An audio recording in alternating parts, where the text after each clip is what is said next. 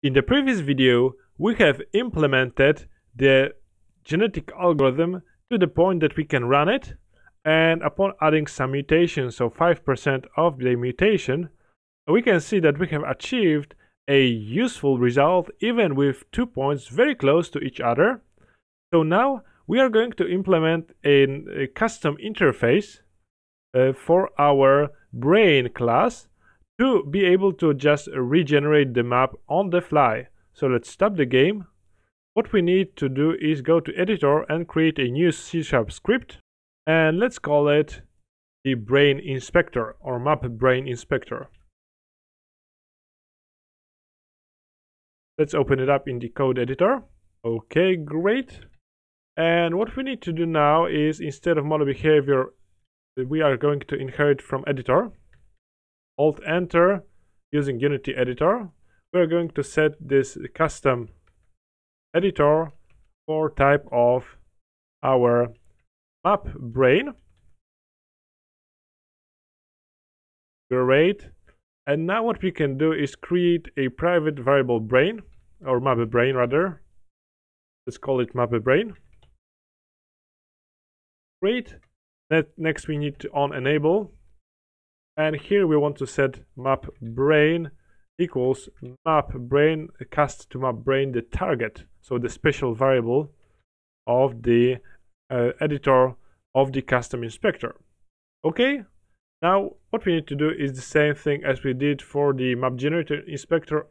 Override on inspector GUI, leave the base on inspector GUI, and if application is playing, inside here we are going to set GUI enabled, because as I said before, if the algorithm is running, we do not want to be able to rerun it.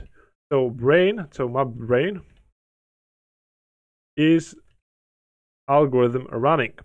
So as you might recall, we have set the is algorithm running to true when we have pushed the button, and until it stops being true, so if it is false when we show the result, we cannot press the button that we are going to create. So we are going to create a GUI layout dot button, and the name will be run genetic algorithm. Okay, and here we are going to call map brain dot run algorithm.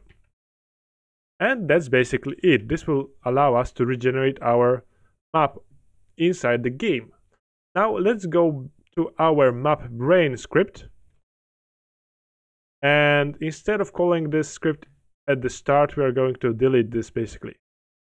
Okay, great. So now we can go back to Unity, and when the script compiles, we can press play and click the map brain, or brain in my case, and run the generator, run the algorithm, and you can see that we have achieved some kind of path.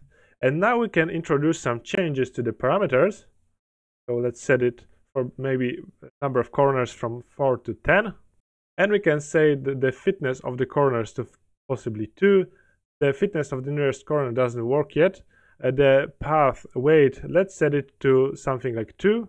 The obstacle weight, let's set it to 0.5. Can we set it? Okay, so we need to change it.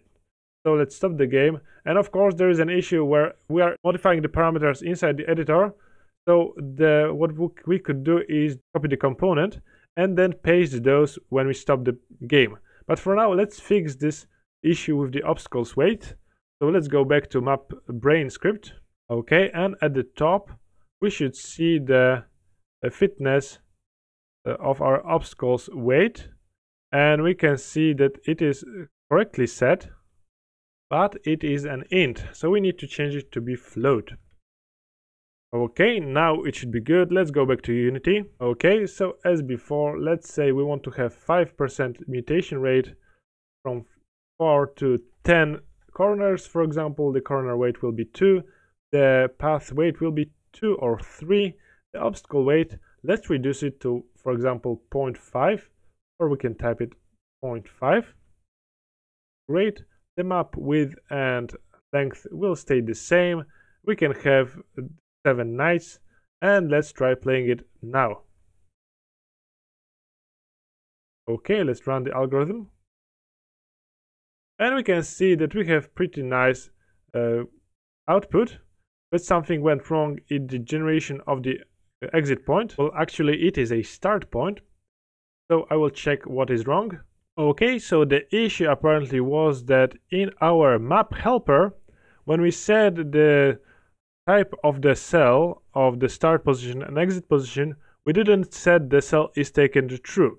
And then in our map visualizer, we have only checked if we are placing our visualize prefab when we are placing our set cell to object of type obstacle. So here we only checked cell if it is taken equals false. So here if we set in map helper that start and exit positions are always taken and save it, then during the mixing of our parents, we could possibly set the obstacle to be in the position of start or exit position, but now it will check against it, and we should never get this setup that we do not have start and exit position. And as you can see, now we can safely generate our maps, and those maps really look quite nice as opposed to the maps generated by the map generator, which we can enable. And let's disable the placement of our placeholders, and let's set the same placement for our start and exit position. Let's generate it, and you can see that there is a vast difference between what our map brain and okay, apparently I have used the map generator. Let's use the brain, and you can see that this is much better road. It has some curves, but not too many, so I think it looks pretty good. And before we finish it off, I have forgotten to add the fitness nearest corner weight to account for anything in our fitness score. So let's open up our map brain script. Okay, and I am going to simply add at the end of calculate fitness method score minus equals data, or in our case it is map data. I'm going to get corners near each other times our fitness nearest corner weight. So this, let's rename it maybe to near corner. Great. So this will indicate that if we have multiple corners together, or if there are corners that are near each other, we will subtract from the score, meaning that we do not want to have this strange looking road. We want it to be straight and have one corner per 3 cells. So this would give us this natural looking road. Okay, so this is it. In the next video we will implement a loading screen for our map.